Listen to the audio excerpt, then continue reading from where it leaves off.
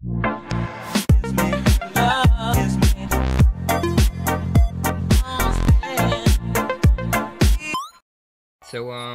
I have released an update to Package Installer 2.0, and it's now called Package Installer 2.1 because, and basically, you'll notice this looks a bit different now.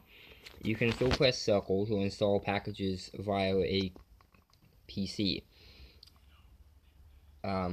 However, a new feature is you can press triangle and you can select one on your memory card under UX0:PKGS.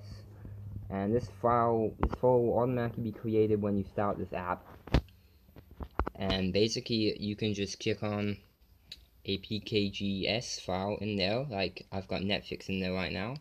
So I just press X on it, alright, and it would say installing PKGS, please wait. Alright, and it will just say this until it's done.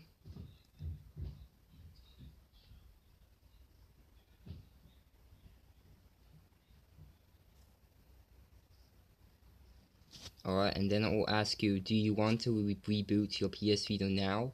X, yes, circle 0. So I'm going to press X.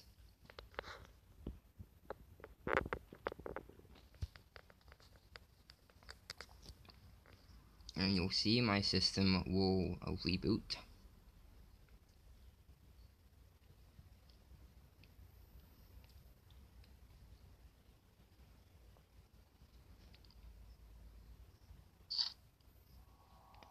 And as you normally would with package install, you click up here, click on that, and boom.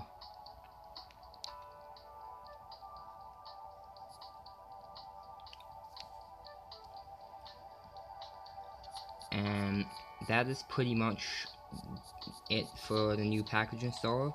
I have decided I'm going to keep on developing this app, even though there's really no reason to do so. I'm just gonna do it anyway because why not? It's meant to be.